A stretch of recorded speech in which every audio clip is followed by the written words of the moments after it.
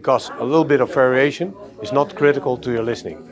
It's quite flat, by the way, but it's not the design goal as flat as possible. So if we can get an in-time response for the whole frequency range, that's very important to us. So what we did here, we have a problem with a passive filter. A passive filter is loaded by the driver. The driver is not a constant. The driver will change during dynamic movement, so that even the inductance you can measure. When the woofer moves, it changes inductance. It's not symmetrical either. If it heats up, because you play loud, all the characteristics change a little bit, and the filter crossover will modulate with that.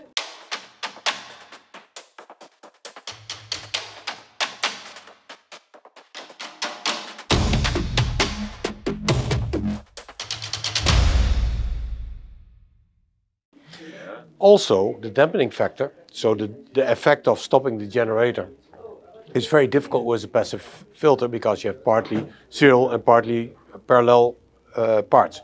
What we did to make it very simple, we used 2 times the 6 dB filter. One with capacitor, resistor, or the other way around for the tweeter. So that way we got rid of the coils, of the inductors, and it's purely passive. We also made it 16 ohms. So you have a very beautiful 16 ohm impedance. There's no phase change, so a very easy load for every amplifier. So your amplifier will perform better than with a regular speaker that has all these dips in its impedance. The other thing is, because we have an amplifier in between the filter, a buffer amp, and the driver, that the filter is isolated from the driver. And that's the trick we are doing. Then we do a third trick, we have balanced filters. That's a novelty. And a balanced filter means you have more components, double the components as you normally use. Because of that, electromagnetic fields in your room will not couple with, will not have an effect on the speaker. But you would guess that these effects are very small. Yes, they are, but you hear them. It does have an effect on the sound.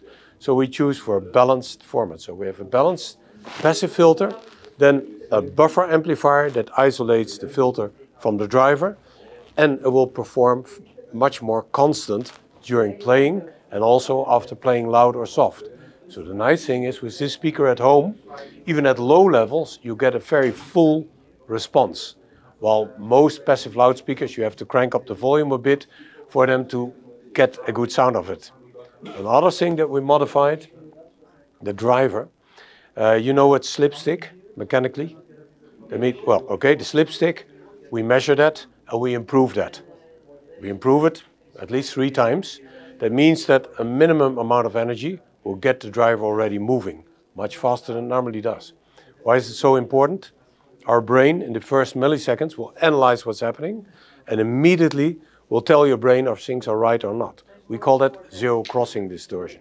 So if something is 0, nothing happens, there are no air molecules touching your eardrums. The speaker is standing still. The first movement, in that few milliseconds, your brain will start talking to you and tell a lot of things that are going right or wrong. Well, those are the things that we did. And you understand that perfectly, so. I was just interested in what happened when you pressed that button. Yeah, I didn't tell you. This unit works on battery.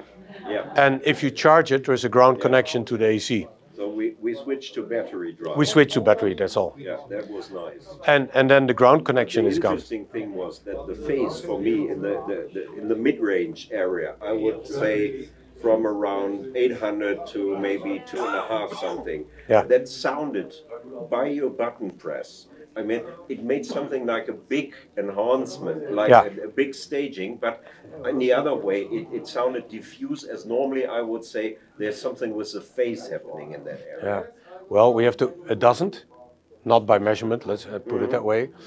The reason is, it's a dirty reason, if you have crosstalk, if you have leakage, ground currents influencing your music. Yeah, what will not happen because it gives you a center. Such a good gear for supplying the currency and getting everything into the batteries and so. If you measure it, it's at a very, very low level, these ground currents, but they do influence the sound. You know, everything that's connected to the AC will also immediately create a kind of ground loop. Even if things are really balanced, still we find that the ground resistance has an enormous importance to the sound. Yeah. It shouldn't theoretically. It means that there are a lot of paths that we are not aware of. And it's usually capacitive, it can be the transformers, it can be all kind of things in there.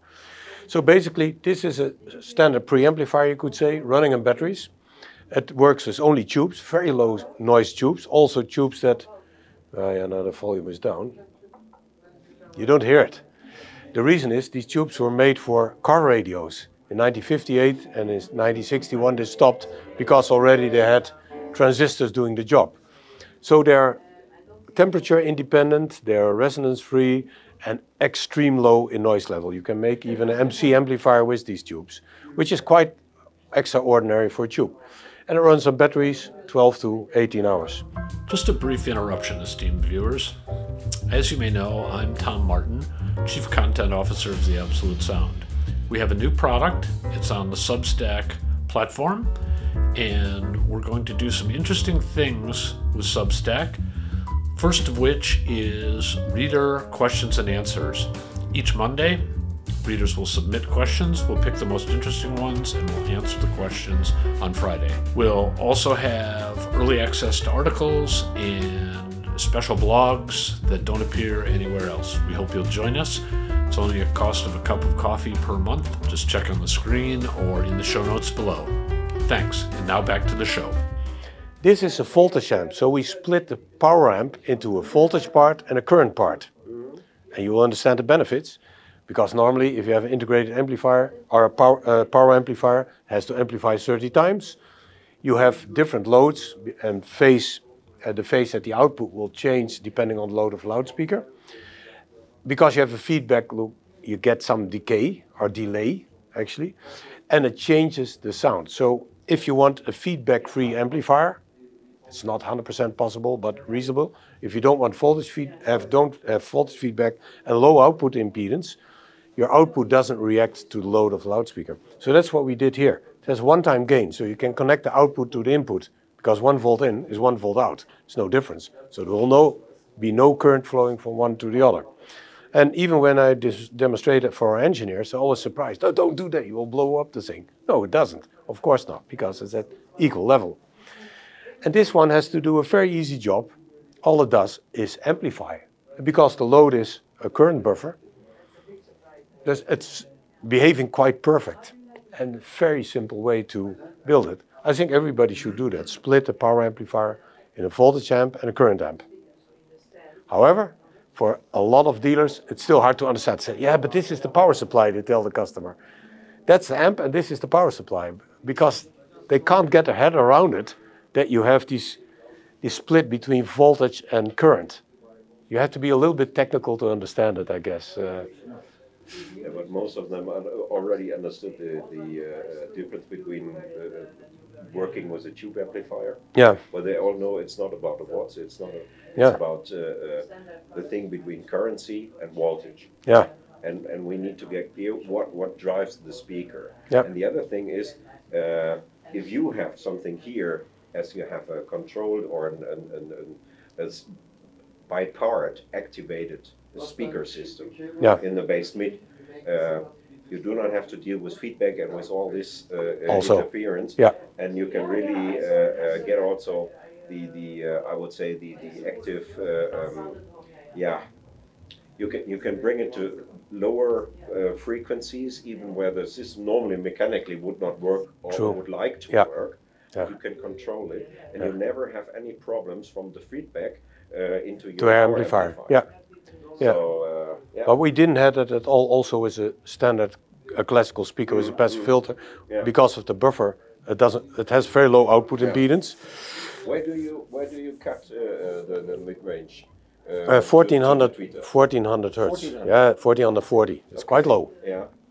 Yeah, it's quite low. Yeah. It's a beryllium tweeter. And it does it. Yeah, it's so also the must work downwards to there. Yeah, it must work. Yeah, its resonance 500 hertz. So. Okay, so maybe resonance frequency from the tweeter will be around 700 hertz. Yeah, it's 500. 500. Yeah. Okay, good. Yeah. And it has a little bit longer movement. So mechanically, you can. It's 2 times faster. It's 2 times faster first order. So it's a second order. It's balanced. You have the balance crossover. Yeah, and it's a low Q. Yeah. And the Q is, of course, because of that, naturally, it cannot be above 0.5, so it's 0.48. That's why your impulse response is really good. Yeah. Yeah. And to really get the benefits, it should be a quiet room, which it is not, unfortunately, but it amazes a lot of people. So, this is our new baby. It's called the Minissimo Forte. It's a passive-active construction. So you still need your power amplifier. It drives a passive filter, like in a regular speaker.